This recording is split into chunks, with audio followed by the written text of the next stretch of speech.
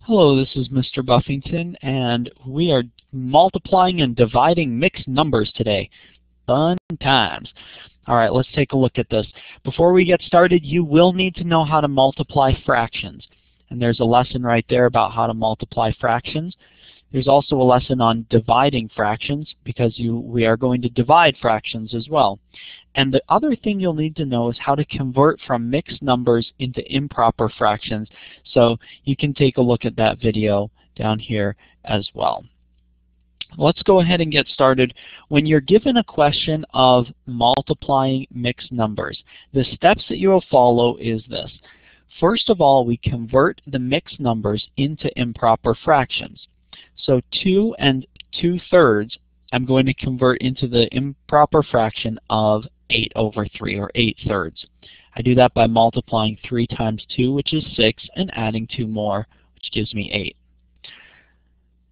Then I'm going to take my second fraction, -3 1/4. I'm going to convert that. 4 times 3 is 12, plus 1 is 13. I have to keep the negative in there. So now my second improper fraction is -13/4. I know that these were equivalent, so I'm just going to substitute them in there. 8/3 went in here for 2 2/3. -13/14 went right in there. And now I'm going to multiply these two fractions. I do that by multiplying the numerator times the numerator, top times top, 8 times -13, and the denominator times denominator, 3 times 4, which is 12. Gives me 104/12, and it is negative.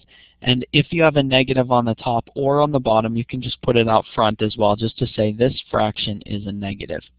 Now, if we were looking for our answer in an improper form, this is it. It's not simplified, it's not improper, but that would be an acceptable answer. Yes, it is equal to 104/12. But we're going to take this to the next level and actually convert it back into being a fraction in lowest terms and also a mixed number. So here to convert the improper fraction into a mixed number, I'm going to divide 104 divided by 12. And when I do that, I get 8.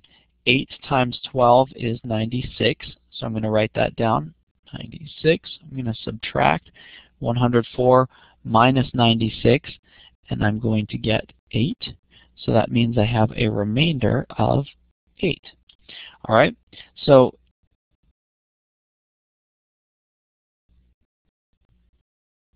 now what I do is I take this number here, 8, that's my whole number, and my remainder becomes the fraction 8/12.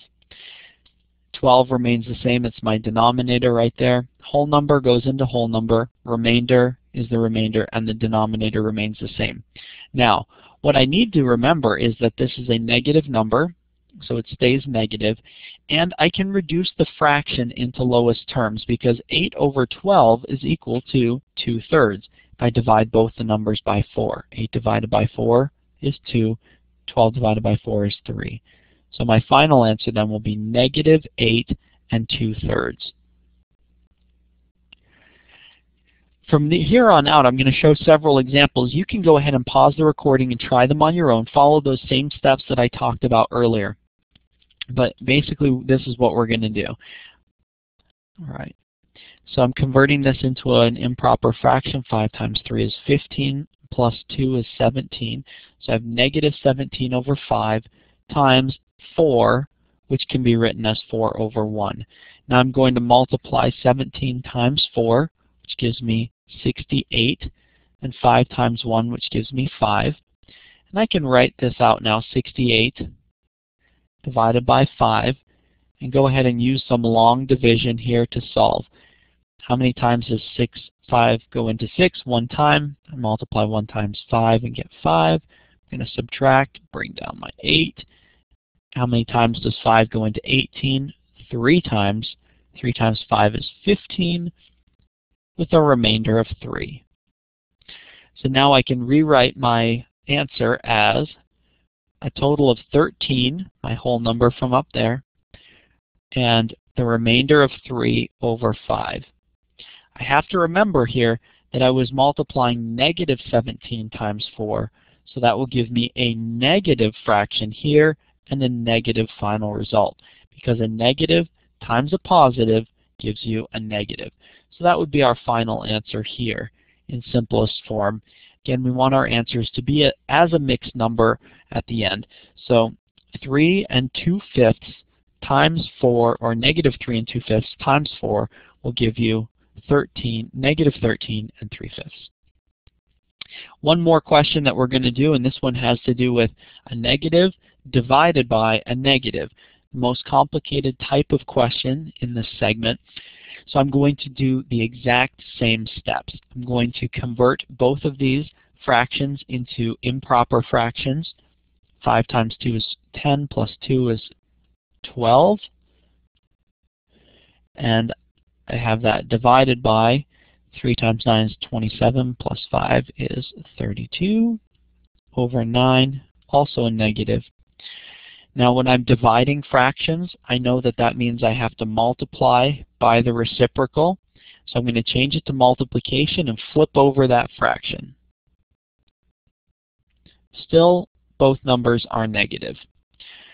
Now I'm going to multiply. 12 times 9 gives me 108. And 5 times 32 gives me 160. Now this is not an improper fraction, so I don't have to reduce it to being a mixed number, but I am going to reduce it down to simplest forms. And I know that it has a common factor of 4 in each number. 108 divided by 4 is equal to 27. And 160 divided by 4 is equal to 40. So that's my fraction at the end in lowest terms. Now, you'll notice I never even addressed what we're doing with these negatives. That's because I know a negative times a negative gives you a positive. So those negatives, they don't just disappear. We always have to look at the negatives and consider them. But when you're multiplying a negative times a negative, the final result is positive. So this would be our final answer, 27 over 40, positive 27 over positive 40. So the steps again, you convert it into an improper fraction, then you multiply or divide using the rules of multiplying and dividing fractions and also multiplying and dividing negatives, and then you take a nap because those ones are long. Whew.